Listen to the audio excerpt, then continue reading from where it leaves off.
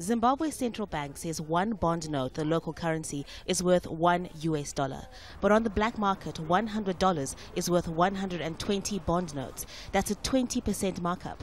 It's one reason why some Zimbabweans don't deposit cash in banks anymore.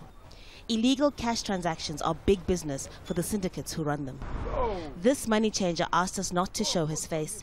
He says too many high-profile politicians and business leaders are benefiting from illegal cash transactions.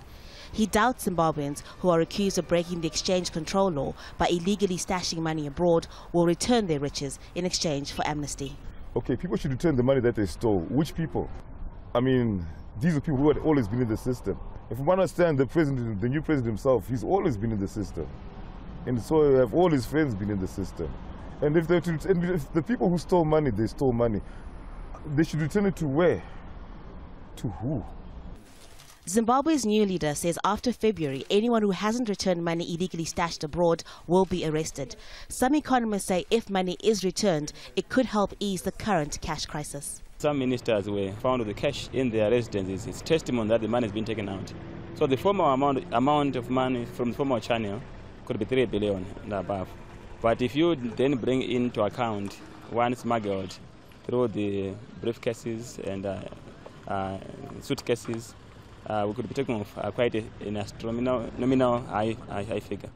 Emmerson Mnangagwa is also promising to cut unnecessary government spending. President Emmerson Mnangagwa is under pressure to deliver, especially on the economy. The unemployment rate is more than 90%. Banks sometimes fail to give cash to customers because of foreign currency shortages. Long queues outside banks are coming at the end of every month. Some customers wait the whole day only to receive $20 because of the withdrawal limit. So waiting here for the whole day, which means we are delaying the production of our country. And the next thing, the companies will collapse.